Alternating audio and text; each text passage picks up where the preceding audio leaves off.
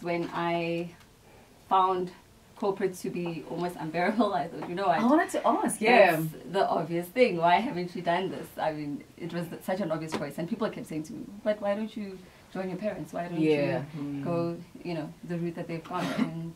And I went into corporate for 9 years, and I thought, you know what, this is enough. I want to now go into entrepreneurship. Was the corporate world a test of waters? Were you testing waters? You know what? Firstly, my parents encouraged me to pursue what I had. Almost like I studied.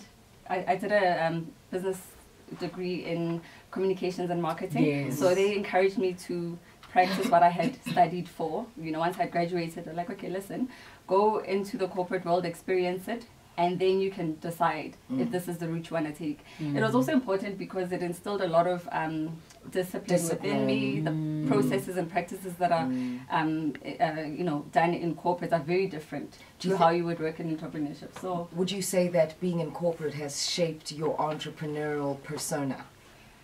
It's almost given me a different lens onto how to approach also the business world. So it gives you a discipline. So as an entrepreneurship, one tends to almost make their own rules along the way. Yeah. But having been exposed to a corporate environment, almost, compelled to follow structure and compelled to do things the way a corporate would do. And I think one of the other biggest reasons my parents encouraged me to go into the corporate world before venturing into entrepreneurship was because they had been doing this for years, and for them they had seen the ups and the downs, and the downs are really rough, and they didn't want me to experience the downside. They'd seen also people within corporate excelling, and it was almost like, okay, listen, do this.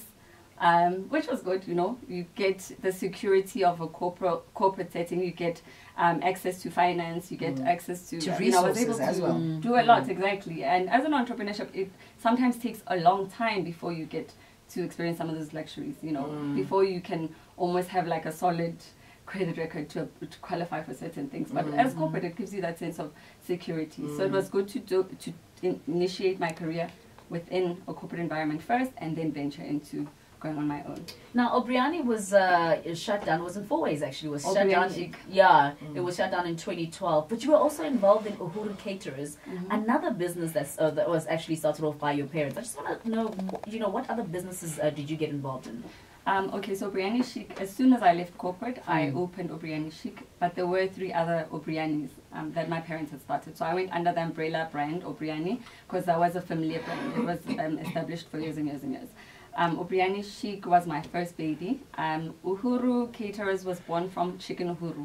Chicken Uhuru was started by... I love Chicken Uhuru. Yeah. No, seriously.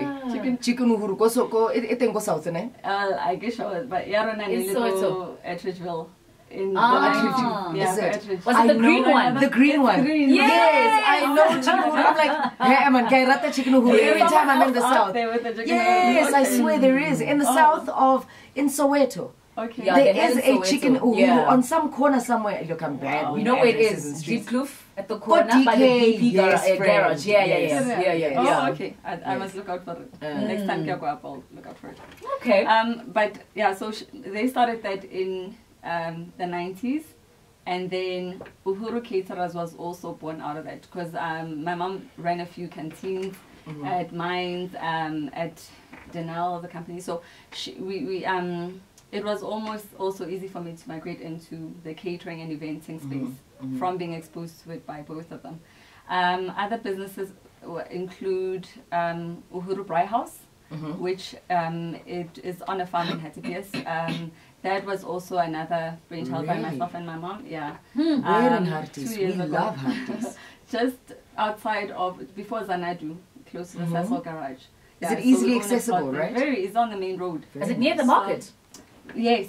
Yes, before you get to the market. So if you were to go to the market from Diepsloot, you'd go down that dip. Yeah. The Cecil garage on the right hand side. Yes, I see it. Uhuru Braai house is on the right. Oh my goodness. So interesting. Yeah. So that's on a plot that was owned by my grandfather that he passed on to his daughters and his family. Sure. So now you are in a totally different industry now. Okay, let's just track back and recap. You are from corporate, from corporate into retail, from retail, joining your father obviously, you went into catering, events, Yes. and now you're in solar energy. Yeah. That is insane. Please talk us through the